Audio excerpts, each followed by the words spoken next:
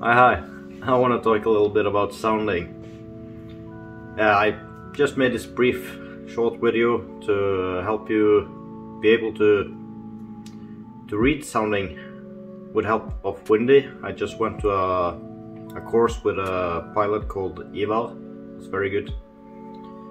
I hope you understand. And stable versus unstable, it kind of lets you know how the day gonna be, how high the thermals gonna climb. So hope you enjoy, and don't hesitate to ask any questions, or if there's something I should have mentioned that I didn't, just let me know in the comments field. Right, enjoy. Hit the menu button, then the install Windy plugin, and then load the sounding.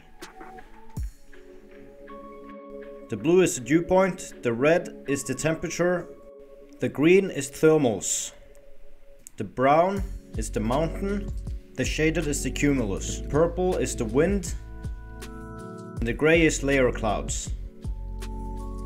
The gray is the dry adiabatic, and the blue is the wet adiabatic lines.